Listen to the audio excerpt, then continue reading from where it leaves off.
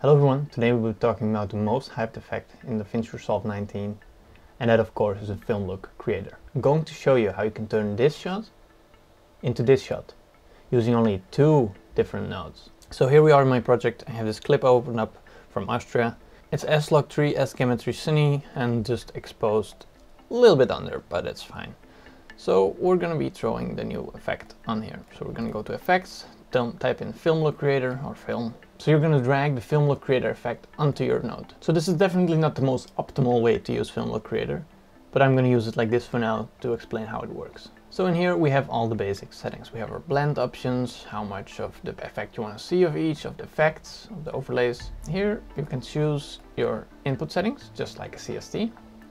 You can still use a CST and work in a different working space, obviously, and then after this effect, convert it back into it, since it just works the same as a CST. But for now, I'm just going to choose my color space and gamma, and also my output, since I want to keep it simple for this video. There we go. Now we've chosen that, we can select one of these here. These presets are quite bad in my opinion, but they're useful starting points. So I'm going to start with the default 35. There's quite a few more tabs inside of this than just the CST. If you have color settings, where all your settings for color and exposure are, split toning, which is very interesting, vignette, halation, bloom, grain, some flicker, gate weave, and film gate. I have a crop on this, so there's no need for me to use the film gate option. So I'm going to close that, and I'm going to turn off vignetting. I like all the other settings, so I'm going to keep them on for now. For halation, I'm going to turn it down a bit because I think it's a bit too extreme and way too spread out. There we go.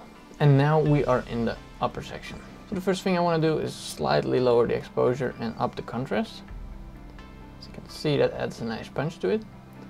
And now here we have a subtractive saturation, and it absolutely looks lovely. You can push it really far without it looking goofy. Although obviously this is way too far. So I'm going to push it this far, but now I'm going to use the bleach bypass, which will desaturate it a bit, to create a more neutral look again, to create nicer colors. And now we went from this to this. I can show you the color before and after, which is this to this. So you can see this is log, just the plugin, and the little adjustments we made. You can add a slight bit of fade in it. As you can see, you can add a fade completely, but I'm going to add a tiny touch, make it a bit colder. And there we go. Now we already have quite a nice shot in my opinion. And that's how you can simply create a quick look. Obviously we can add some split tone here. We can put the amount on a LUT and then we can choose the perfect colors we want. I think it's already quite well balanced. I just want to make sure everything is in the right section. And then I want to make sure it adds a little bit more blue than it already has. And then we're slowly going to turn it down to a nice amount. So we went from this to this. It adds more color contrast between the skin tones and the background. It makes the greens look a lot nicer. Now the rest we can just leave how it is. Just want to add one more node in front of this, which is a color slice, which is the new effect that I've talked about in the last video. In here we can select the skin tones. We can look at the skin tones. We're gonna click Shift H, select the skin tones.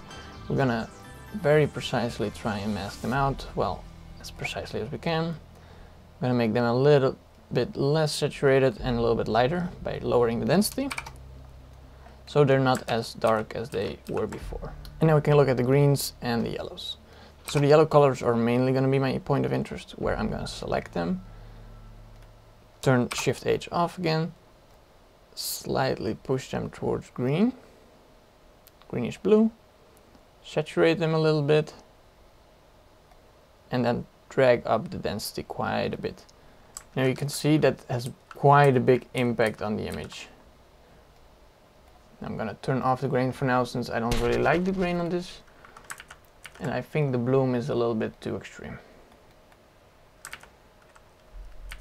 Now this one node here made it from this into this. As you can see, that's also a very powerful tool combined with other tools that already exist, or this other new tool we're trying right now. So now this is how you quickly create this look. Although there's a better way to do it, because I, for example, also want to affect the blue, but I added that blue with the split tone effect.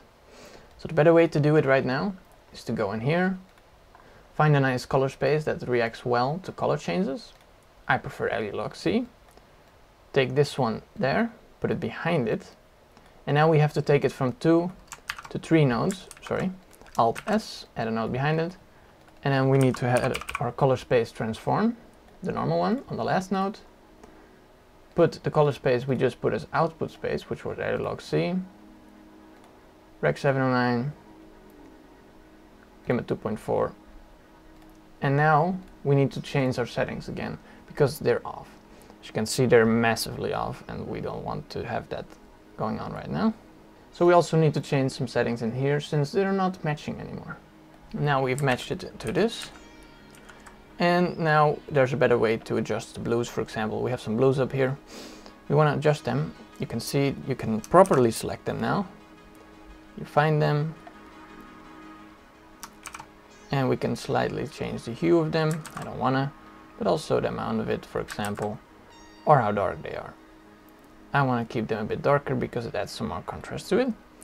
Could look if that's possible with this one as well. Sorry, wrong slider.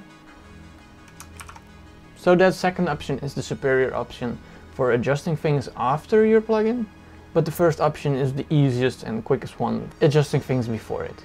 Although I would still do this within a color managed workflow, which I'll quickly show you right now. So we're going to keep these the same, but we're going to change the input settings of our color override to the same thing we had before.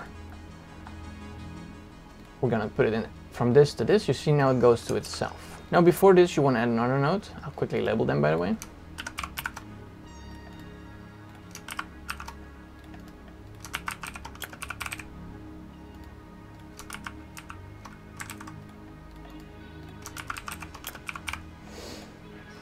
We're going to add another color space transform, and on this one we're going to choose our input color space, which is the one of our camera,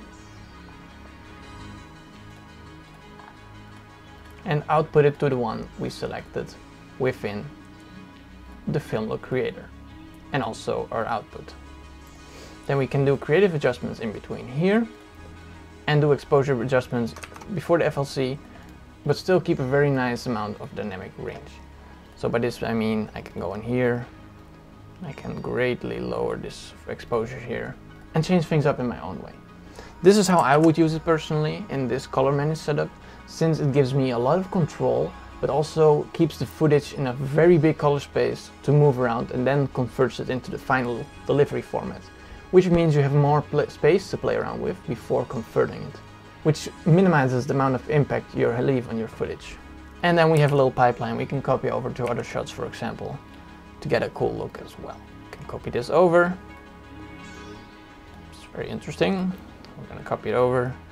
Quickly do exposure adjustments. Go into the field FLC, not VLC, FLC. Slightly make the white balance warmer or something like that. And then you copied your look. Obviously, this look I made fits a colder scene way better than a warmer scene. So this looks way better than on here. But it's a really cool way to manage your colors, adjust them in a very quick and easy way. So I hope you guys enjoyed this video. It was a very quick rundown of how I would use this plugin on the simplest form to the form I will actually use it, which is the advanced form. I hope you guys learned something, and I see you all in the next one. Bye bye.